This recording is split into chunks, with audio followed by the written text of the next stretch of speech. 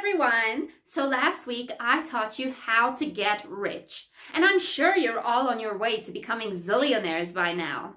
But this week I'm going to teach you something even more important, and that is how to act rich. Because what's the point of being rich if you don't know how to play the part? And rule number one is that if you're going to be rich, you have to look rich.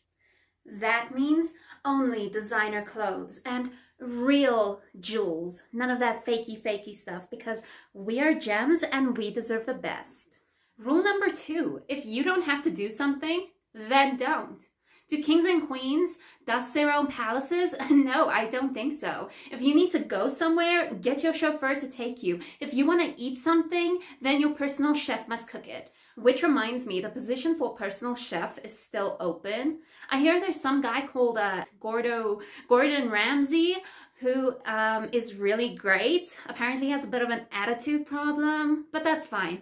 Anyway, if you have his contact details, let your people talk to my people and we'll sort something out. Rule number three, if you're gonna be rich, you really need to look after your voice and do your vocal exercises every day and drink lots of tea, because you don't want to lose your voice because you're gonna be yelling commands at a lot of different people. For example, Daddy, I need a new pink diamond phone cover. This one isn't sparkly enough.